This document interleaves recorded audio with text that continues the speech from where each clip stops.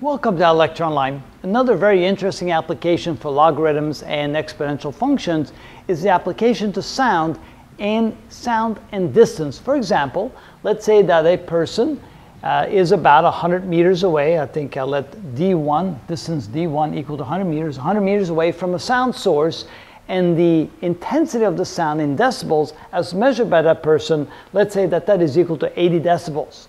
Now what would a second person right here, who's now 1,000 meters away from the sound source, what would be the sound intensity for that person? It'll obviously be less because that person is farther away. The question is, how do you calculate that? And here's the equation.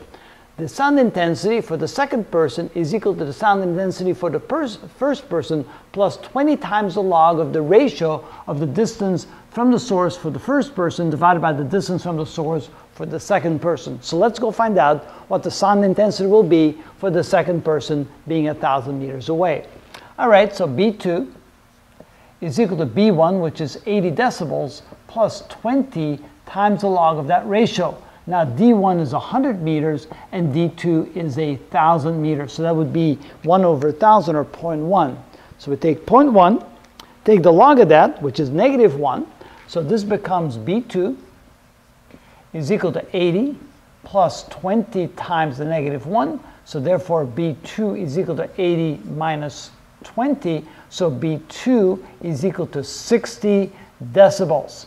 So if a person is 10 times as far away as another person, the sound intensity drops by 20 decibels. And that's how we go ahead and use that kind of application for sound intensity and logarithmic scales. That's how it's done.